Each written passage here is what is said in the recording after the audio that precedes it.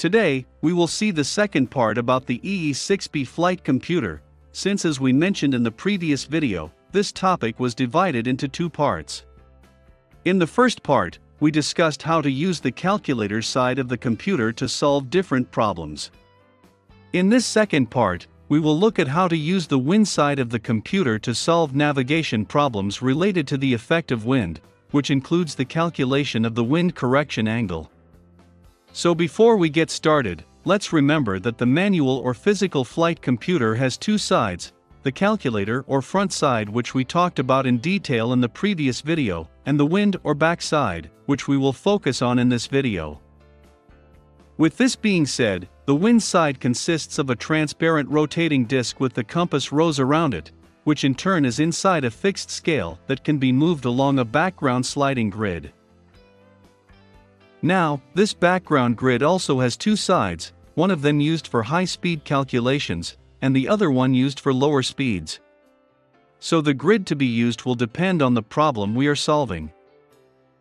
With this in mind, let's look at the different reference markings that we can find in the wind side of the flight computer. One of the most important ones is the true index, which is a reference mark on the fixed scale, as we can see in this images.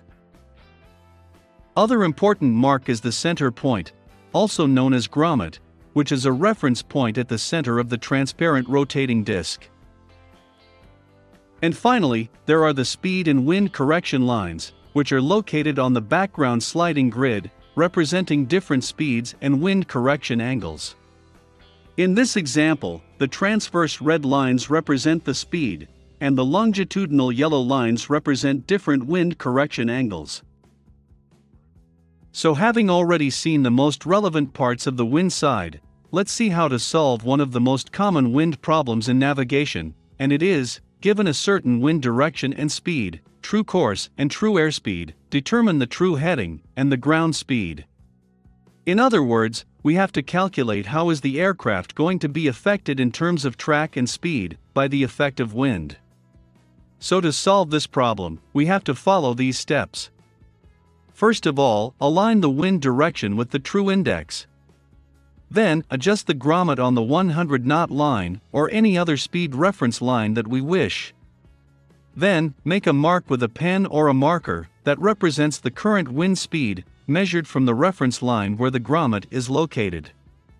Then, rotate the disc to align the true course with the true index and move the background sliding grid so that the mark that we made coincides with the true airspeed.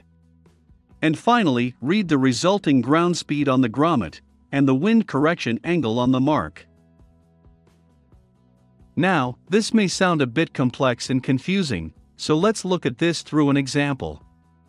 In this case, we have to determine the wind correction angle, true heading, and ground speed, given a wind of 260 degrees at 20 knots, a true course of 198 degrees, and a true airspeed of 130 knots.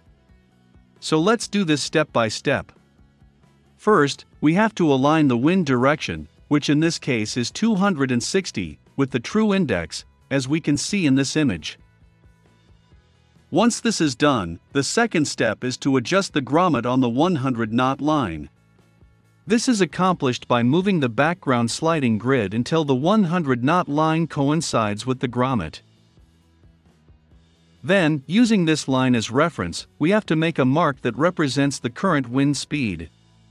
In this case, since the wind speed is 20 knots, and we are using the 100 knot line as reference, we have to make a mark at the 120 knot line directly above the grommet, as we can see in this image. Once this mark is made, we have to rotate the disc to align the true course, which in this case is 198, with the true index. Then, we move the background sliding grid so that the mark that we made coincides with the true airspeed, which in this case is 130 knots.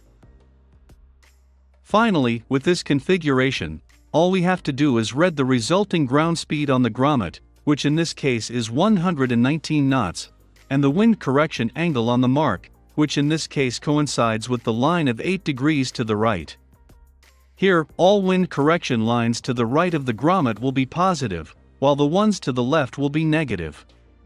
With this, the wind correction angle would be plus 8 degrees. Now, with this information, we just have to take the true course and add the wind correction angle to obtain a true heading of 206 degrees. If the procedure is not clear yet, let's take a look at another example, but now, using a dynamic animation of the flight computer. For this example, we will assume a wind of 290 degrees at 16 knots, a true course of 042 degrees, and a true airspeed of 170 knots. So again, based on this information, we have to determine the wind correction angle, the true heading, and the ground speed. So, as mentioned earlier, the first step is to align the wind direction with the true index, which in this case is 290. Then, we move the background sliding grid to align the grommet with the 100-knot line. Then, using this line as reference, we make a mark on the transparent disc that represents the current wind speed, which in this case is 16 knots, so we make the mark on the 116-knot line directly above the grommet.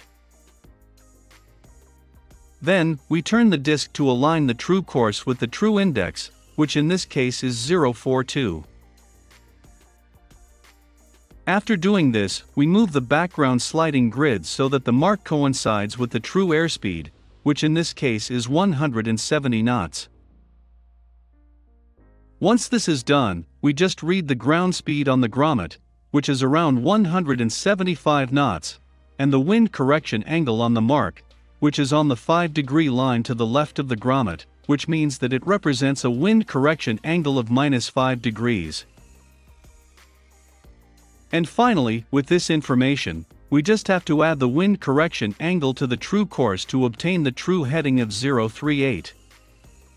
And basically, this is the way to proceed with any practical wind problem using a manual or physical flight computer, so it is important to practice a lot with several problems to get familiar with this technique. Now, although other wind problems may involve the determination of other variables, the one we have just seen is the one that is used in practice in air navigation, so we will not go into detail with other kind of problems.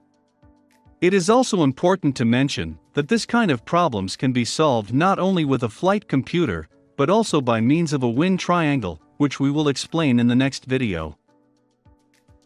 I hope the information presented in this video was useful. If so, don't forget to share, like, subscribe, and leave a comment down below. Thanks for watching.